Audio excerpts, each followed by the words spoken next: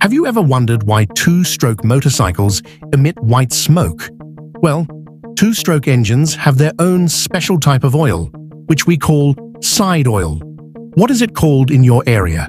Feel free to write it in the comments. Unlike four-stroke engines, which don't have a side oil system, two-stroke engines require it. But why does a two-stroke engine need this special oil? Oil functions as a lubricant. Whether it's engine oil or side oil, it serves the same purpose. But why is the oil in a two-stroke engine separate? To understand this, we need to take a look at the cylinder block design of a two-stroke engine. The cylinder blocks of two-stroke and four-stroke engines are very different. As you can see, the cylinder block of a four-stroke engine is smooth and flat, without any extra passages.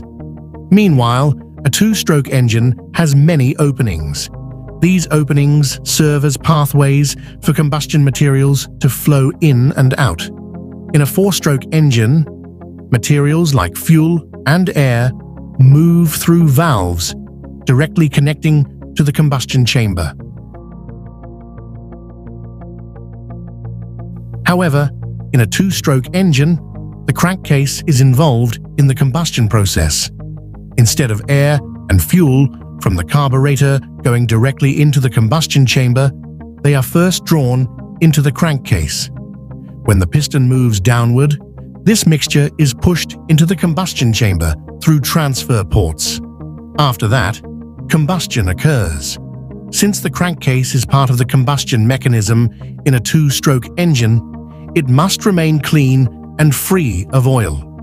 If oil were present, it would be carried along with the airflow into the combustion chamber, quickly depleting the oil supply. But of course, the crankshaft and cylinder still require lubrication. That's why a secondary lubrication system, known as side oil, is used. This oil is specifically designed to lubricate the cylinder and crankshaft. So how does the side oil reach these components?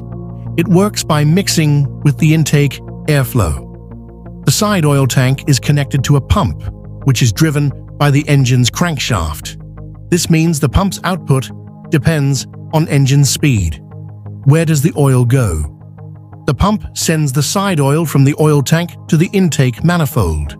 Just before entering the crankcase, there is a hose that releases a small amount of side oil, allowing it to mix with the incoming air and fuel. This means that the air-fuel mixture entering the crankcase consists of three materials: air, fuel, and side oil.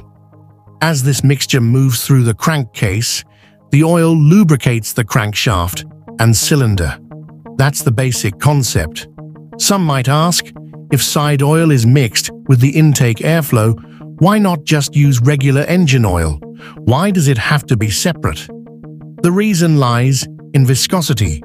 Side oil is made thinner, so it can easily mix with the airflow, while regular engine oil is thicker because it also lubricates the transmission. If engine oil were too thin, it would cause rough transmission operation.